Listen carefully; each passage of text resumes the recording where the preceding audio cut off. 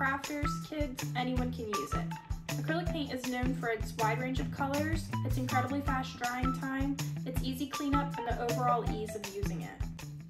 So let's get into it. What exactly are acrylic paints? Acrylic is a water-based paint. It can be used thickly or thinly depending on the amount of water added. Of course, you don't have to keep the thickness of the paint that comes in the bottle when you buy it.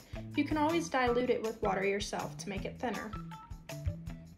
Acrylic paint was first truly made in the 1950s as interior wall paint. Bottles eventually began to be commercially sold and artists began to use them.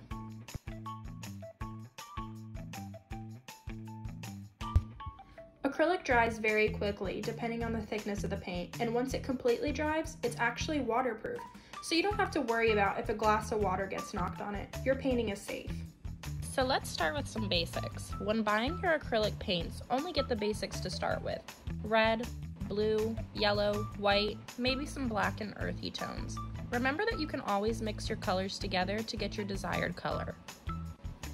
As for your brushes, you should buy synthetic paint brushes. Always make sure that you clean your brushes after each painting session.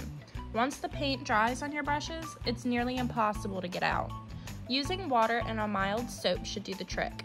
When drying your brushes, lay them flat on a towel or paper towel so it absorbs the water.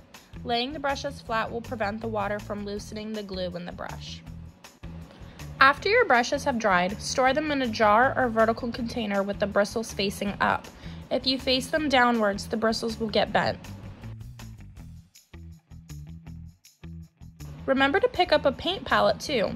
If you forget one, that's okay too. A porcelain plate will do just fine. Always have a cup of water too. It will clean your brushes after each color use and waters down the paint if needed. But make sure you don't drink out of the cup afterwards. Allow it to only be for painting now.